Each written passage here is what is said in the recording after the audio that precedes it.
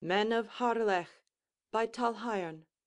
LibriVox.org by Cynthia Moyer.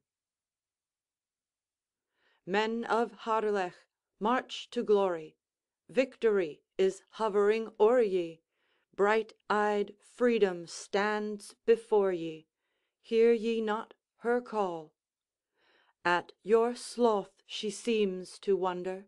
Rend the sluggish bonds asunder.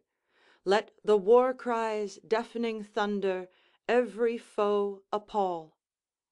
Echoes loudly waking, hill and valley shaking, till the sound spreads wide around, the Saxons' courage breaking. Your foes on every side assailing, forward press with heart unfailing, till invaders learn, with quailing, Cambria ne'er can yield. Thou who noble Cambria wrongest, know that Freedom's cause is strongest, Freedom's courage lasts the longest, ending but with death.